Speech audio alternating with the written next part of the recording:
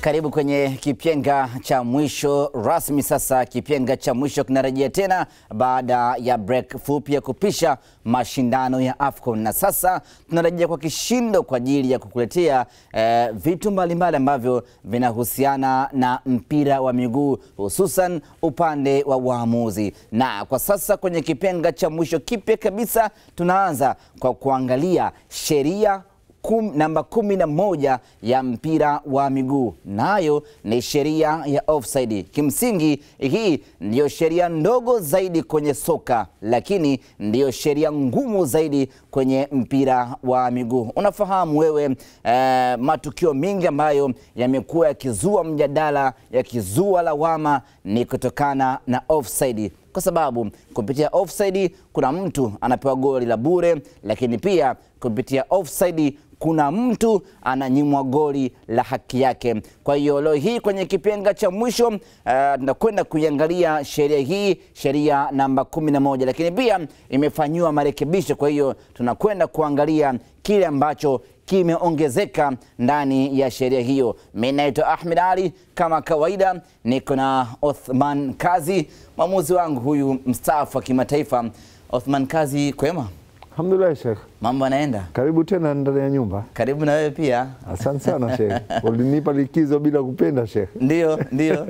AFCON kwa kweli ilikuwa imetupa likizo bila kupenda, na nilikuwa nakufuatilia sana tu. Ila zaidi ya kufuatilia nilikuwa najaribu kuangalia. Sema ulikuwa unanifuatilia kutoka Misri. Of course, yeah. Lazima useme kama nilikuwa Misri. Ulikuwa Misri. Vizuri sana. Kwa hiyo nilikuwa nakufuatilia kupitia channel yetu mpya ya UTV, na kwa kweli ulifanya kazi nzuri. Hongera sana Sheikh. Asante sana. Niliona na zawadi uliopewa kwenye mechi ya Algeria. Uliona eh? Niliona Sheikh. Lakini ile ni kawaida. Ile ndio tabia ya nani ya Waarabu. Yani wao kupongezana ndio ishara ya upendo kubwa. Basi Othman Kazi, twende moja kwa moja tukaangalie sheria ambayo tunakwenda kudadavua leo hii, kwa maana ya sheria namba 11, sheria ya offside. Ahmed, kama tunavyojua kwamba sheria zimefanywa marekebisho, na moja kati ya sheria ambayo imeguswa kwa namna moja ama nyingine ni sheria namba 11 ambayo umetoa wasia yake kwamba ndio sheria ndogo kuliko yote, ila ndio sheria ngumu kuliko yote. Ni kweli kabisa. Sheria namba 11 ndio sheria ndogo kuliko sheria zote za mpira wa miguu. Lakini ndio sheria ngumu kuliko zote. Kwa sababu gani?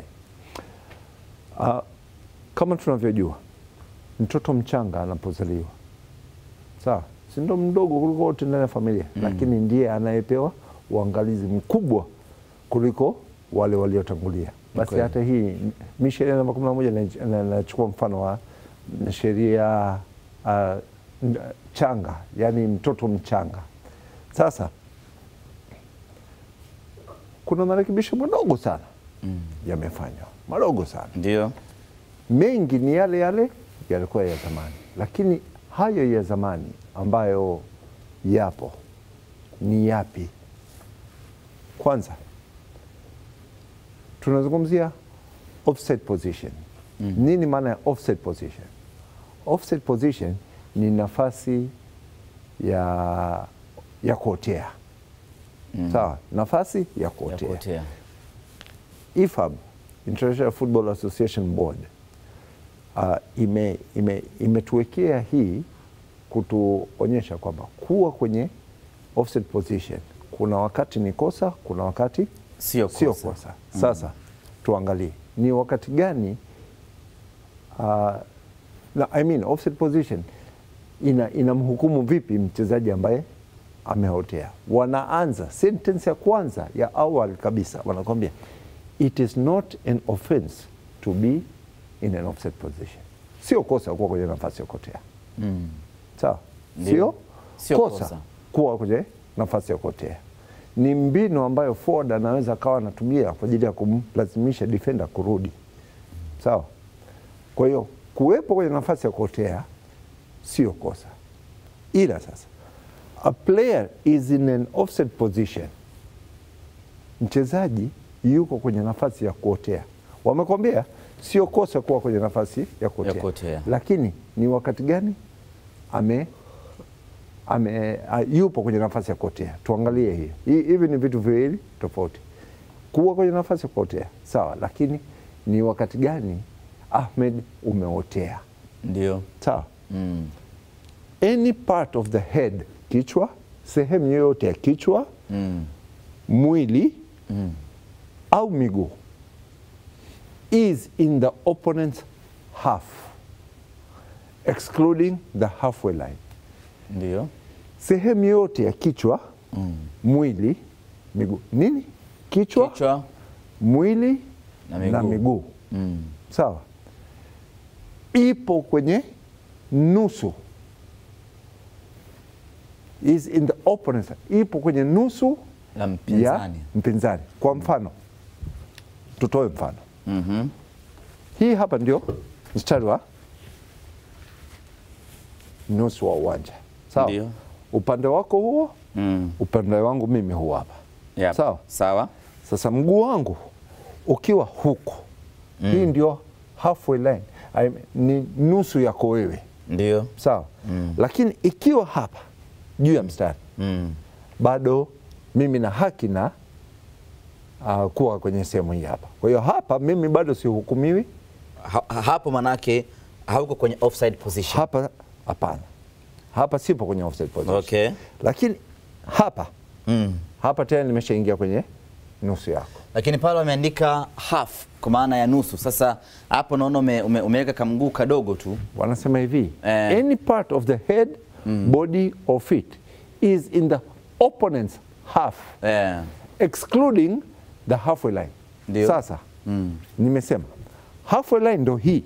Sawa? Ndio. Hapa mimi nipo kwenye halfway line. Okay. Au sio? Mguu wangu upo juu ya mstari wa nani hii? Wa mpinzani. Mstari wa katikati ya uwanja. Ndio. Hapa je? Umevuka tayari. Umeshavuka. Nimeshaingia kwenye zone yako. Yep. Ni sawa na international borders. Sawa? Ndiyo. Hata bawa moja la ndege likishaingia huko tayari umeshaingia kwenye anga ya watu. Anga ya watu. Kwa hiyo hapa mimi nimeshaingia. Kwa hiyo hapa manake tayari uko offside position. Hapa nipo kwenye offside position. Sawa. Si kosa mimi kuwa hapa. Lakini nipo kwenye offside position. Yaani hii ina tafsiri kubwa sana. Tutakuja kuona katika demonstration ambazo tutakuwa tunazitoa hapa. Sawa. Lakini inaenda mbele zaidi, inakuambia and any part of the head, body or feet is nearer to the opponent's goal line than both the ball and the second last opponent. Anakwambia sehemu yoyote ya kichwa, mwili, miguu. Sasa hapa ameenda mbele kidogo, is nearer to the opponent's goal line. Ipo karibu zaidi na mstari wa goli la wapinzani. Mstari wa goli la wapinzani ni sehemu ambayo goli linapokaa la wapinzani. Sawa? Line, then both the ball and the second last opponent. Yani uko karibu zaidi na mstari wa goli la wapinzani kuliko vitu viwili, mpira au second last opponent. Kwa mfano, ngoja hiyo tuitolee mfano. Na hii hapa. Tukiwa tunaelezea, tukiwa na mifano, inapendeza zaidi. Tizama hii hapa. Hapa. Sawa. Mchezaji A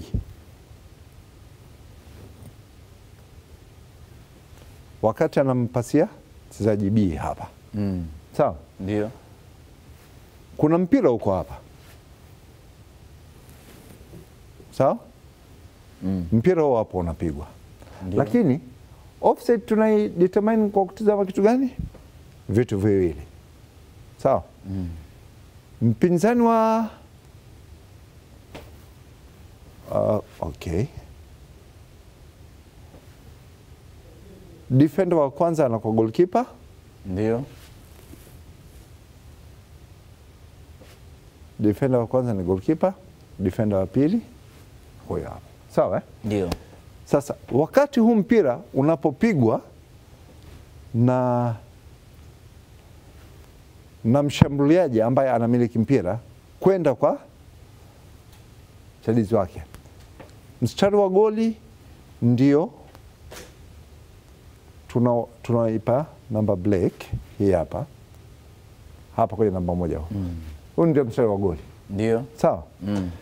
Kwa hiyo unapopigwa na striker nyekundu namba 1 kwenda kwa nyekundu namba 2, unamtizama anayekuja kunufaika ni nani sasa hapo kati ya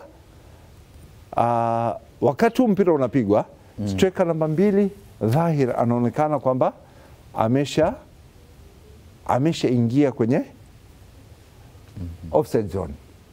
Alikuwa ameshaingia kwenye offside zone. Sawa. Kwa maana hiyo tuangalie sasa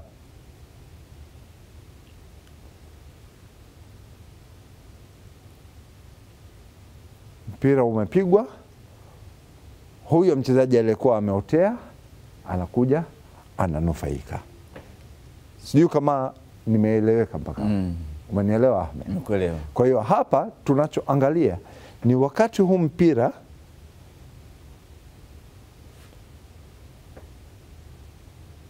mpira ulipokuwa unapigwa, hapa offside tunatizama vitu hivi viwili. Defender wa mwisho ambaye ni huyo hapa na mpira ambayo tunaipa namba 2. Je, Simon Msuva hapa alikuwa amewazidi defender wa mwisho na mpira, au mpira uko mbele pamoja na defender? Kwa hiyo dhahiri inaonekana kwamba Msuva kwa sehemu hii aliyokuwepo alikuwa mbele zaidi kuliko defender wa pili na mpira. Sawa Soiba? Sawa. Sasa tukirudi hapa tukirudi kwenye sheria yetu hapa, mbona inataka kutuletea tena mtihani hapa? Okay. Likizo imenoga Sheikh. Ndio. Tukirudi hapa inakuambia any part of the head, body or feet is nearer to the opponent's goal line than both the ball and the second last component. Kama tulivyoona pale. Wakati Kagere anaupiga ule mpira, kuna defender mmoja yuko mbele yake. Kwa hiyo kwa lugha nyepesi ni kwamba mshambuliaji anapokuwa mbele zaidi ya beki na mpinzani wa pili. Mpinzani wa pili. Napenda tutumie neno mpinzani wa pili kwa sababu inawezekana akawa ni goalkeeper, yuko kwenye nafasi ya beki. Okay. Sawa. Kwa hiyo akiwa mbele zaidi ya mpinzani wa pili na mpira anahukumiwa offside. Sawa. Imeeleweka hiyo. Sasa ndio msisitizo wamekuwekea tofauti kabisa hiyo. The hands and arms of all players. Hands and arms of all players, including the goalkeeper, are not considered. Sawa. Mikono ya wachezaji wote wote, goalkeeper si anaruhusiwa kutumia mkono ndani ya mchezo? Ndio. Lakini na yeye pia mkono wake na ya wachezaji wenzake hizo hazihusiki katika kudetermine offside. Hebu sogea turudi hapa kwenye mstari wetu, tufanye undo halfway. Mwanzoni weka mguu au juu ya mstari. Pitisha kabisa. Hiyo ni offside. Yes. Rudi, lete mkono sasa. Hiyo sio offside. Sio offside. Sio offside. Kwa mujibu wa sheria pale. Kwa nini sio offside? Unaweza kunisaidia? Kwa nini sio offside? Sijui. Wewe ndo mtaalamu wa sheria. Unataka nitunge? Jaribu, chekecha kidogo. The hands. Sijui. It's easy. Unajua football is all about law number 11 and 12. Ndio. Sheria namba 11 na 12. 11 ina base na offside. Law number 12 ambayo inshallah Mungu akijalia tutakuja nayo wiki ijayo. Ndio. Na tutaenda kuishoot maalum kwenye gym moja pale Golden Jubilee Towers.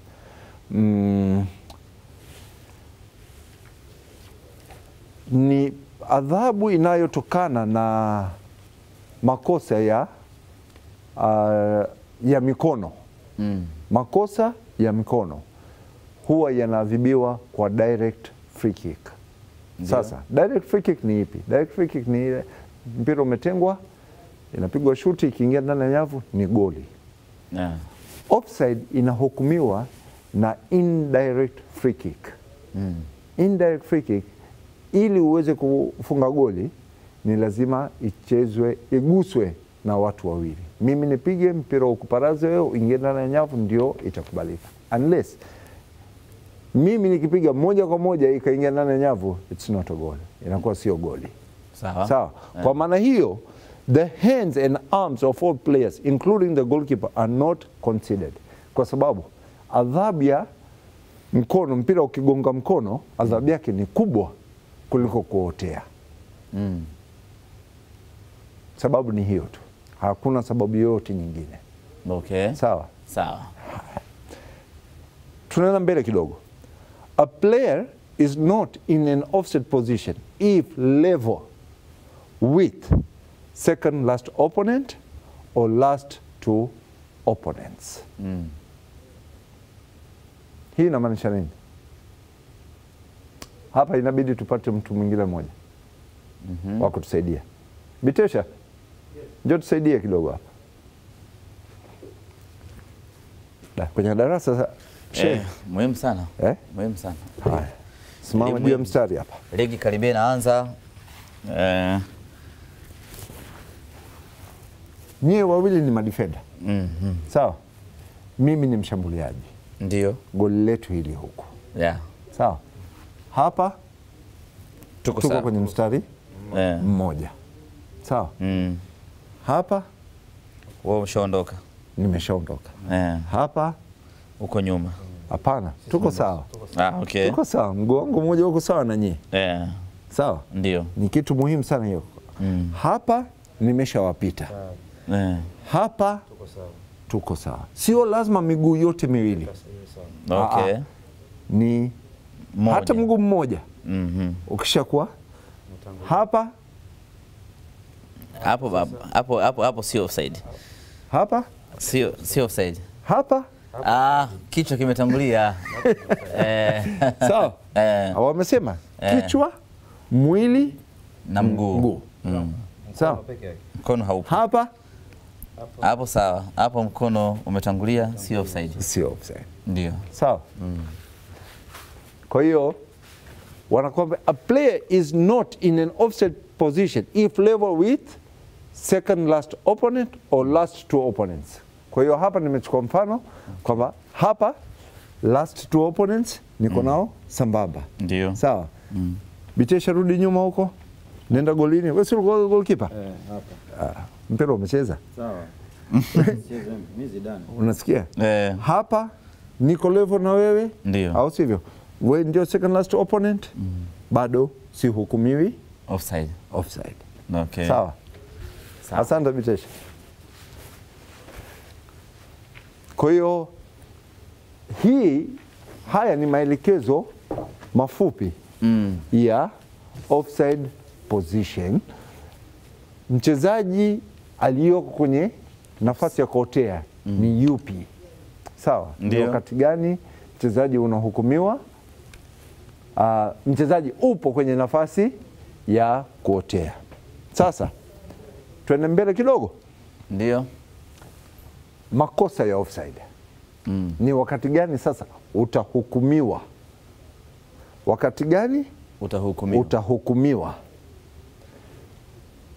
A player in an offset position at the moment the ball is played or touched. Wamekuwekea nyota, nitakwambia tafsiri ya hii nyota. Sawa. By a teammate. Touched, nyota, by a teammate is only penalized on becoming involved in active play by. Mchezaji aliyoko kwenye nafasi ya kuotea wakati mpira unapochezwa na mwenzake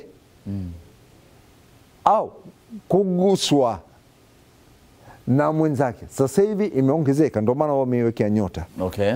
Hapa chini wamekuwekea maelezo ya hiyo nyota. The first point of contact of the play or touch of the ball should be considered, should be used. Yani mpira kupigwa au kuguswa na mwenzako ni lazima itaathiri kukukamata wewe umeotea au sio. Lakini ni wakati gani? Mwanzoni wamekwambia it is not an offense to be in an offset position. Sasa anakuambia a player in an offset position at the moment the ball is played or touched by a teammate is only penalized on becoming involved in active play by interfering with play by playing or touching a ball passed or touched by a teammate. Tuanze na hii.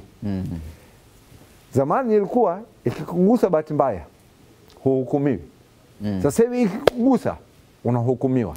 Yani ngoja kwanza, sijaelewa. Wanasema a player in offside position at the moment the ball is played or touched. Yani kwamba wewe mchezaji huna mpira lakini upo kwenye offside position. Ndio. Si ndio eh? Ndio. Mwenye mpira anakuja na mpira. Ikitokea wewe ukaugusa ule mpira, ndio inakuwa offside. Ipo hivi. Ndio. Kwamba mimi na wewe sasa tuko timu moja. Ndio. Sawa? Wakati mimi na kupigia wewe mpira. Sawa? Nimekusudia na kuletea wewe mpira ambaye niko kwenye offside position. Upo kwenye offside position. Ukienda kucheza huo mpira utahukumiwa. But kuna ule mpira umepigwa na mwenzangu au tuseme na mpinzani. Mpira ukanigonga mimi bahati mbaya, au kwenye jitihada za kukwepa labda ule mpira ukanigusa mimi, alafu ukaja kwako. Utaendelea kuhukumiwa. Interfering with play by playing or touching a ball passed or touched by a teammate. Kuingilia mchezo. Ndio. Kwa kucheza by playing kwa kucheza or touching kwa kugusa a ball passed or touched iliyopasiwa au iliyoguswa katika njia by a teammate na mwenzako. Sawa? Ndio hiyo mfano niliotoa. Mpira umepigwa na mpinzani, mpira mimi umenigonga bahati mbaya, umekuja kwako. Wewe utahukumiwa offside. Sawa? Yani wewe utahukumiwa offside kwa sababu umenufaika na kugongwa kwangu. Okay. Sawa, ule mpira ulionigonga mimi, wewe umenufaika, ule mpira umekuja kwako. Sawa? Interfering with play by playing or touching a ball passed or touched by a teammate, or interfering with an opponent by au unamwingilia mpinzani. Sawa? Preventing an opponent from playing or being able to play the ball. Unamsababisha mpinzani wako anashindwa kucheza ule mpira au kuweza kuucheza ule mpira. Sasa kuucheza mpira na kuweza kuucheza mpira, hapo kuna tofauti ndogo. Kuucheza mpira ina maana mimi naumiliki mpira, ndio wewe unanizuia. Hapa tumeshakuwa tena wapinzani. Sawa? Wewe you are in an offside position, unanizuia mimi ambaye naumiliki mpira. Au kuna mpira mimi na uwezo wa kwenda kuucheza, lakini wewe ulioko kwenye offside position unanizuia mimi kuweza kufikia ule mpira. Kwa hiyo either niwe na mpira au wewe unizuie kwenda kuucheza mpira ambao nilikuwa na uwezo wa kwenda kuucheza huo mpira. Ndio hii wanakwambia preventing an opponent from playing or being able to play the ball by clearly obstructing the opponent's line of vision or challenging an opponent from the ball. Kuna swali hapo Sheikh? Tutarejea maswali hayakosekani. Na nikwambia tu kwamba kwa muda huu tunafahamu waamuzi wengi mnajiandaa na mikiki ya ligi kuu soka Tanzania bara, lakini pia ligi daraja la kwanza. Kwa hiyo mwamuzi mnaendelea kujifua huku katika maeneo yenu. Wakati mkiendelea kujifua, basi tuungane pamoja kwenye kipenga cha mwisho kufundishana kuhusiana na sheria hizi, hasa leo tukiangalia sheria namba 11, sheria ambayo inahusiana na offside. Lakini pia hata shabiki wa kawaida, chukua muda wako kuangalia kipenga cha mwisho uweze kufahamu, usisubiri muda tu wa kuanza kuwalaumu waamuzi, kumbe sheria zenyewe huzijui. Mimi naitwa Ahmed Ali, niko na Othman Kazi, tukapate break, tutarejea.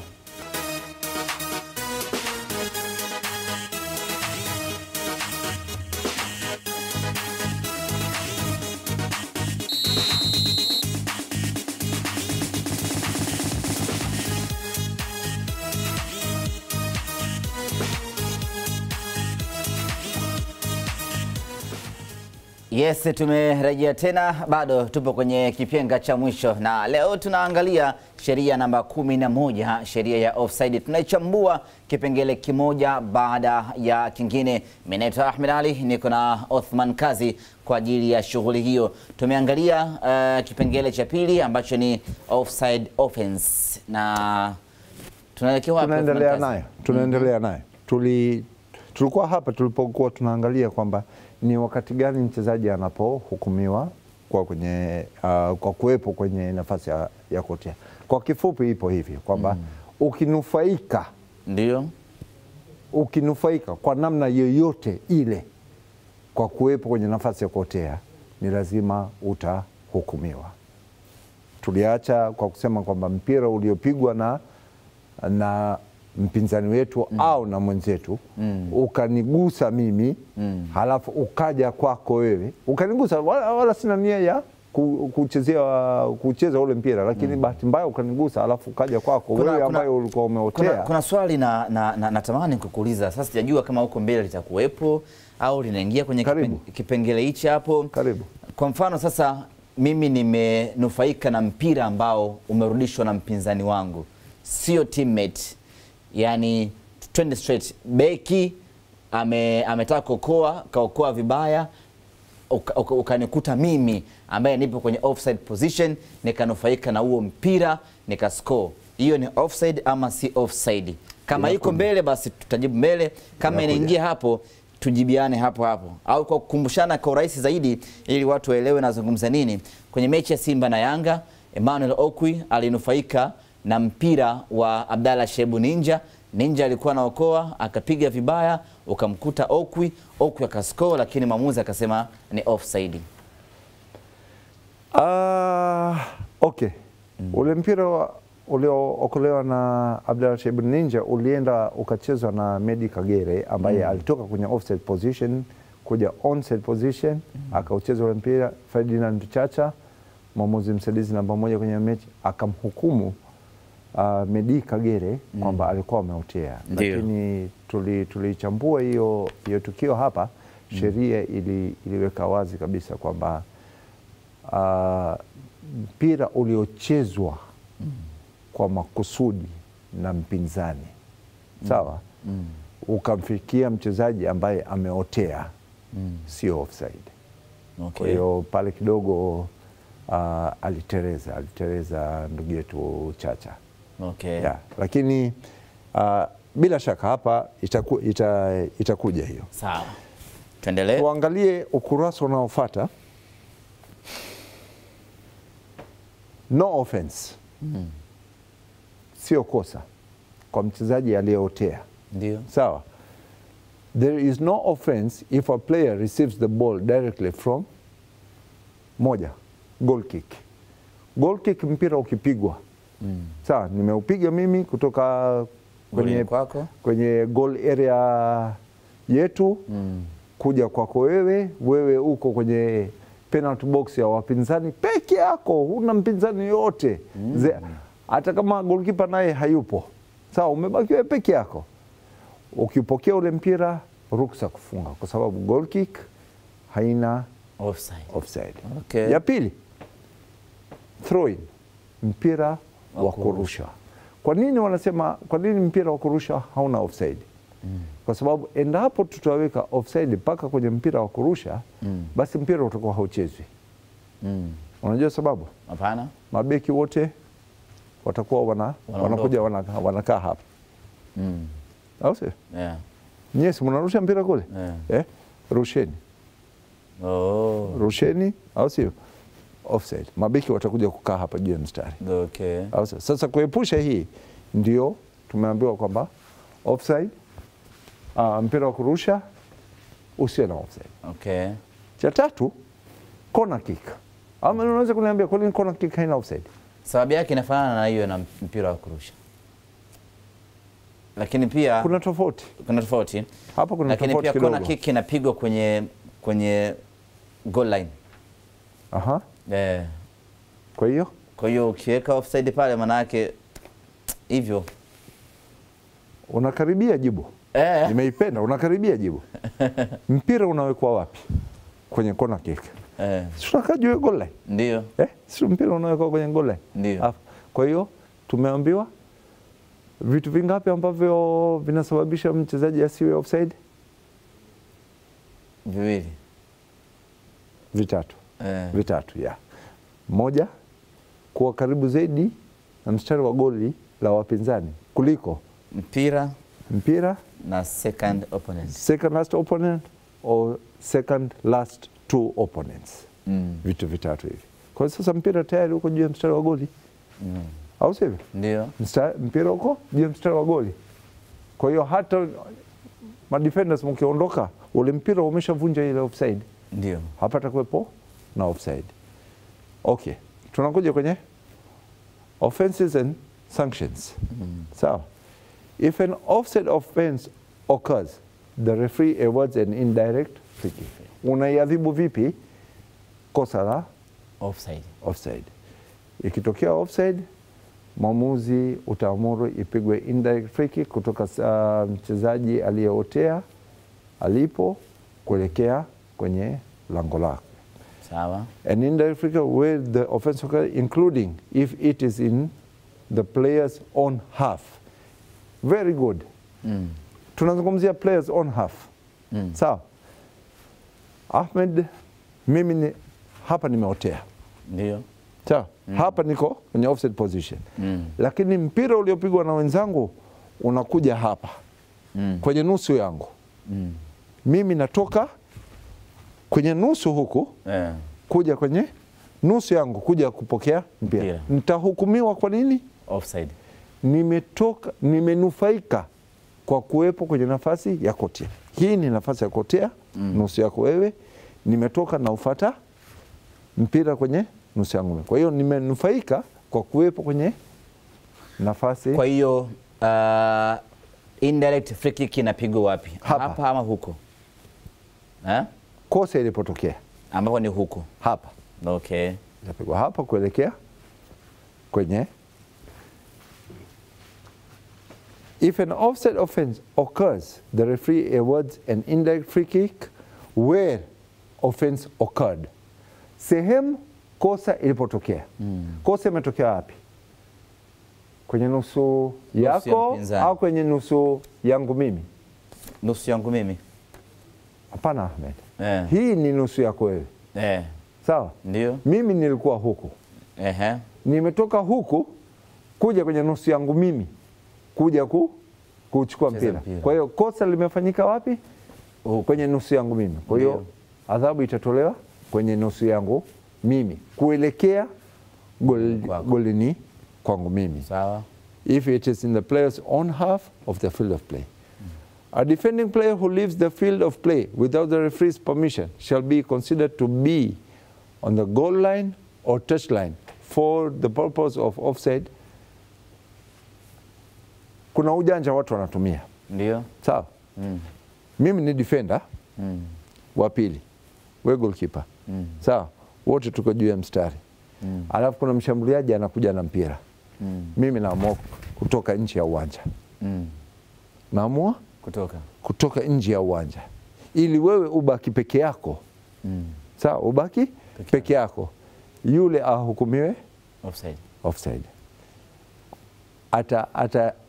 Mimi nitahesabiwa kwamba bado nipo mchezoni kwa sababu wakati ule mpira ulipokuwa unakuja nilikuwa juu ya mstari. Halafu ndio nikaamua kutoka. Kwa hiyo hiyo ni kuwahuni. Yes. Na hiyo purpose of offset until the next stoppage in play or until the defending team has played the ball towards the halfway line and it is outside its penalty area.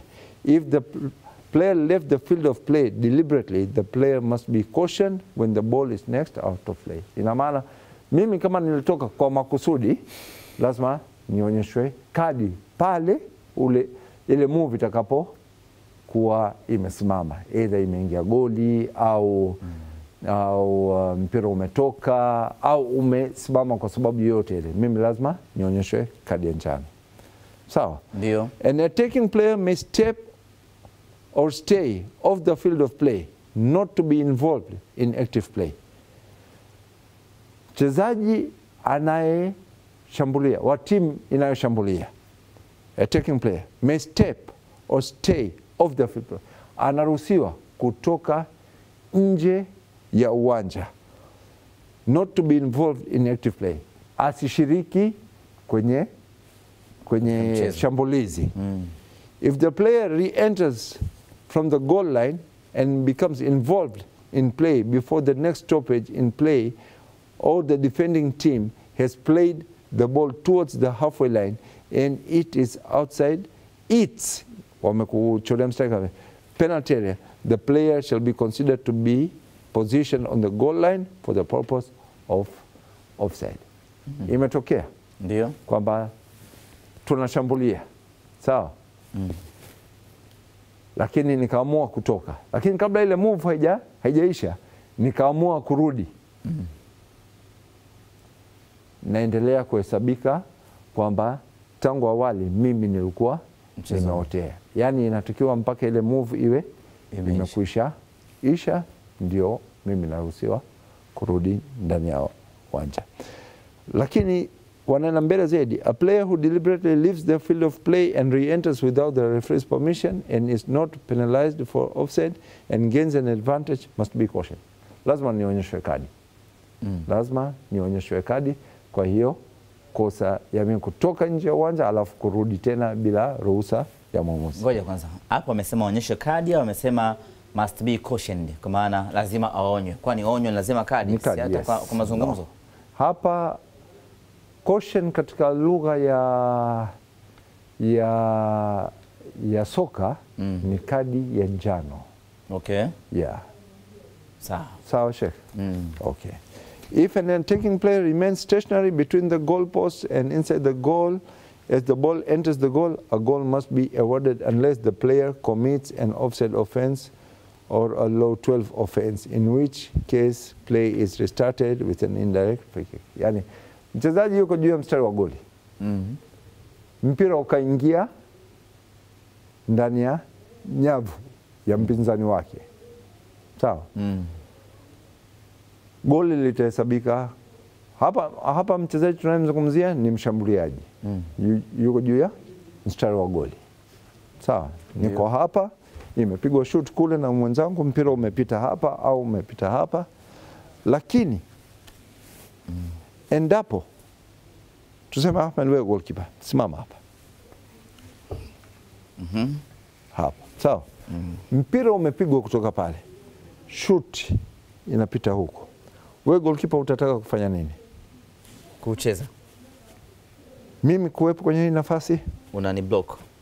kwa hiyo na kublock na nufaika kwa kuwepo kwenye hii nafasi, kwamba namzuia mpinzani wangu kuweza kucheza huo mpira. Kwa hiyo nitahukumiwa mimi kwamba nipo kwenye nafasi ya kuotea, nimekusababishia wewe ushindwe kucheza hata kama haujakuwa involved, yani hujashughulika na huo mpira. Yes, nimeshughulika. Kwa sababu gani? Wewe unataka kucheza huo mpira, mimi nakuzuia, ina maana mimi nanufaika. Hii hapa wamekuambia hivi, sawa? Hapana, tuangalie hapa, wanakuambia preventing an opponent from playing or being able to play the ball by clearly obstructing. Sawa sheikh? Hapo nimeelewa. Umenielewa hapo? Kumzuia mchezaji kucheza ama kutokuwa na uwezo wa kucheza. Sawa. Okay, kwa hiyo nadhani mpaka hapo tuko vizuri sana. Tukienda mbele, mimi najaribu kutafuta clearly attempting to play a ball which is close when this action impacts on an opponent. Kwa swala hili la kwa juu ya mstari wa goli, sawa? Clearly attempting to play the ball, yani naonyesha nia ya kutaka kucheza mpira, which is close when the action impacts on an opponent. Labda wewe goalkeeper umeucheza ule mpira, sawa? Umezuia mpira uingie. Sasa mimi natoka juu ya mstari, nataka kufuata ule mpira, nitahukumiwa mimi kwa kutoka kwenye offside position kwenda kucheza ule mpira. Sawa? Making an obvious action which clearly impacts on ability of an opponent to play the ball. Kufanya jambo la nani, la dhahiri kabisa kwamba nania mimi ya kutaka kucheza huo mpira, pia lazima nitahukumiwa. Gaining an advantage by playing the ball or interfering with an opponent when it has rebounded or been deflected of the goalpost, crossbar, match official or an opponent. Sawa. Natoka tena kwenye nafasi ya kuotea, naenda kucheza mpira uliogonga post, ndio mwamba, nguzo, mwamuzi or opponent au mpinzani. Yani dhahiri kabisa natoka kwenye offside position, nataka niende nikauchezea huo mpira ambao umegonga post. Kwa hiyo inakuwa moja kati ya hivi vitu vinne. Sawa. Ngoja kidogo, hapo kidogo patamu. Nipo kwenye offside position. Mpira umepigwa ukagonga post, ukarudi, mimi nikatoka kwenye offside position yangu kuwahi ule mpira, inakuwa ni offside. Yeah. Okay. Unakumbuka ile niko kwenye nusu yako, naenda kucheza mpira kwenye nusu yangu, nimenufaika kwa kuwa kwenye nafasi ya kuotea. Inaendana kidogo na naona imeandika mpaka match officials. Kwa hiyo hata ikimgonga mwamuzi ikarudi, mimi nikitoka huku, tunasemaga mwamuzi ni mchezaji. Sasa hivi imebadilika. Nadhani uliona kule Cairo, mpira ukimgonga mwamuzi unadundwa.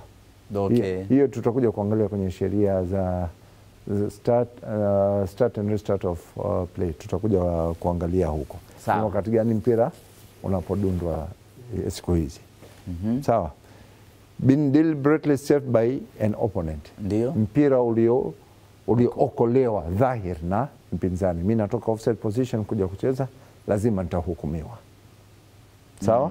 Hapo kidogo uliza Ahmed, kwa sababu hii ndio darasa, hutaenda kuuliza sehemu nyingine.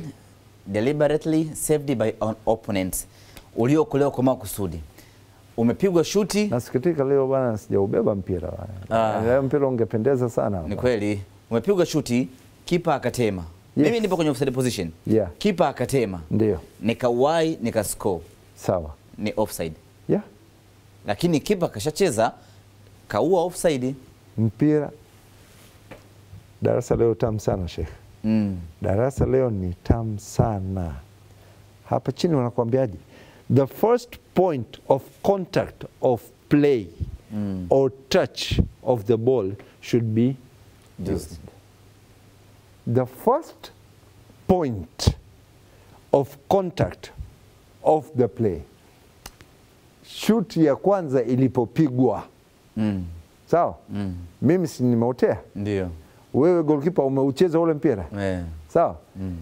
Mpira ulipopigwa mara ya kwanza lazima uconsider kwamba wakati ule mpira unapigwa mimi nilikuwa wapi.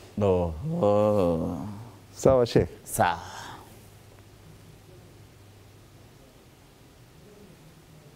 Nataka turuke kidogo tuangalie. Angalia tusiruke ya muhimu. Of course.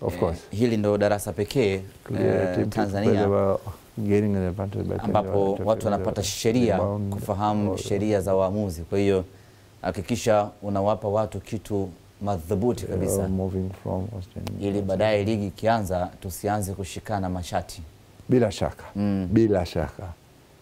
Ingawa utata hawezi kuisha, tuweke sawa tu, utata hawezi kuisha, lakini tunajaribu kuelimishana.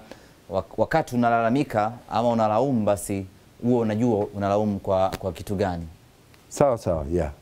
Hiyo ni kitu moja muhimu sana. Okay.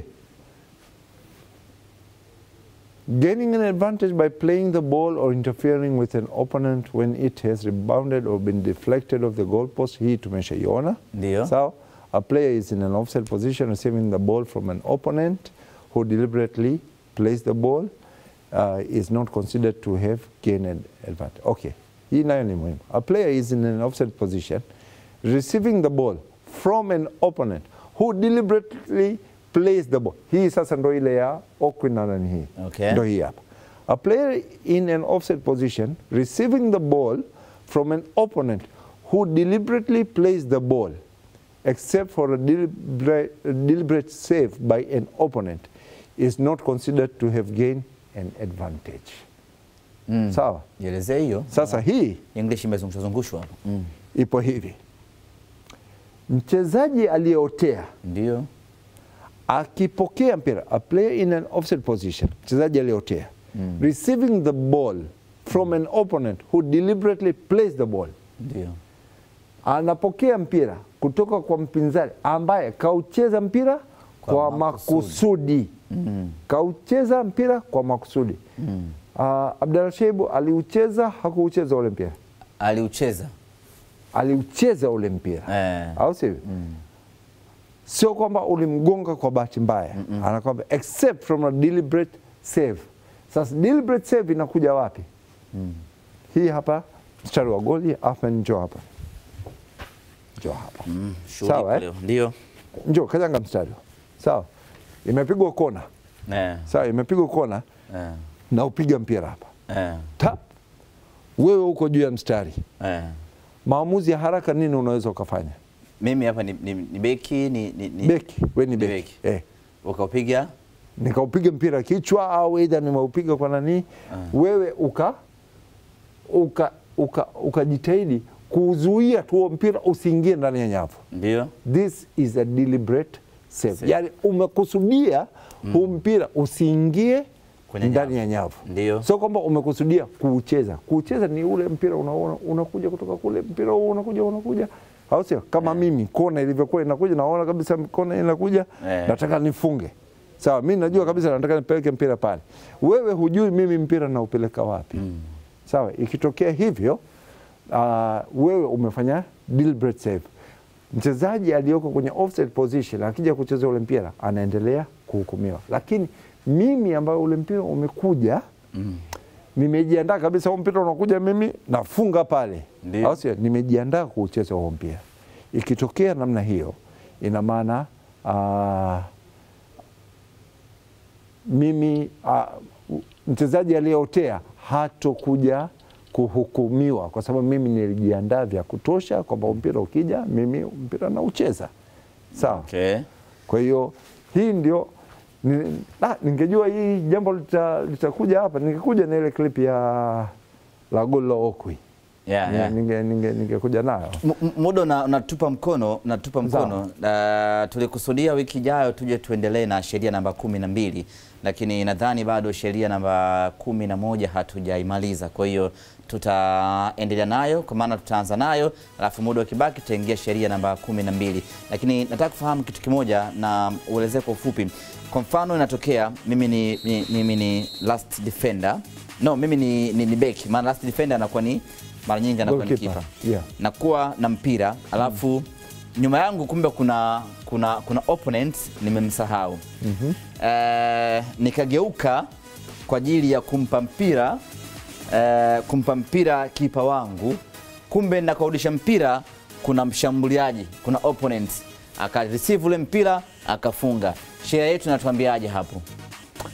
Kuna clip moja nilikuwa natamani sana hapa ningekuwa nayo. Ilitokea kwenye mechi ya KMC na Simba. Ndio. Sawa. Erastonyoni alimrudishia Aishi, mchezaji wa ndani nitakuja naye hiyo ya Okwi ya hiyo mechi ya KMC na nini, kwa sababu kwenye ile mechi ya KMC na Simba Simba nao kipindi cha kwanza walihukumiwa offside kama hiyo. Ndio. Wakakosa kufunga goli. Ikaja tena dakika za mwisho KMC wanataka kusawazisha, mwamuzi msaidizi akanyanyua. Kifupi ni kwamba ndio nadhani tuliona hapa, kuna sehemu niligusia kwamba inakuja kwenye hii, a player is in an offside position, no, a save. Nitakuja nayo vizuri. Imesema kwamba mchezaji kama amekusudia kucheza mpira, ameucheza kanuia kabisa, anamrudishia mpinzani, anamrudishia goalkeeper wake. Halafu ilitokea hata Steven Gerrard kwenye mechi dhidi ya Chelsea, nadhani kama mara 2 ilitokea hiyo kitu. Ile inabaki kuwa sio offside, kwa sababu ni kwamba wewe mchezaji hukuwa makini katika maamuzi ambayo ulikuwa unachukua. Kwa hiyo lazima uadhibiwe. Football is a game of mistakes. Haya bwana, hiki ndio kipenga cha mwisho. Tunajadili, tunaelezana, tunakumbushana na kufundishana pia kuhusiana na sheria 18. Na tutakuwa tunaendelea na darasa hili mpaka pale ligi kuu soka Tanzania bara itakapoanza. Kwa hiyo kama umekosa leo, usijilaumu sana. Tembelea YouTube account yetu ya Azam TV, utakutana na kipindi kizima, utajifunza vingi, lakini hatujaishia hapa kuhusiana na sheria za soka. Wiki ijayo, kwa maana Alhamisi ijayo, tutaendelea na sheria namba 11, sheria offside, na baada hapo taingia sheria namba 12, na yenyewe pia ni sheria muhimu kabisa. Tuangalie namna ambavyo sheria zinavyoamua mpira wetu wa miguu. Lengo ni kukumbushana na kuepusha ule ujinga wa kutofahamu sheria. Mimi naitwa Ahmed Ali, asante. Othman Kazi, asante sana.